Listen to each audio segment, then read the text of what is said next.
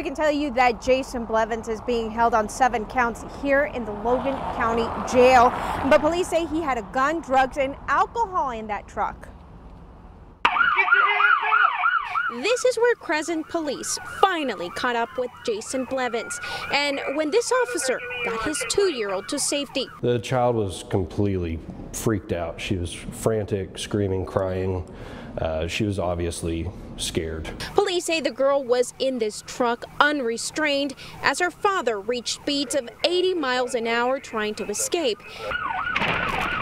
Here, he crashed into a fence, busting the passenger window, injuring the girl. He was just acting selfish, had no regard for the life of his child.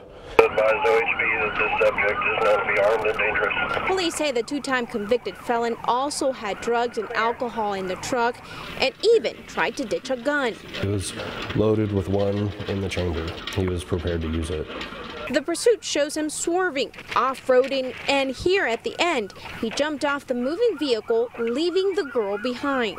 The car rolled into a house. And tonight we can tell you that the girl is with family members under the care of DHS. Blevins' bond is set at $35,000. We're live outside the Logan County Jail. Patty Santos, KOCO 5 News.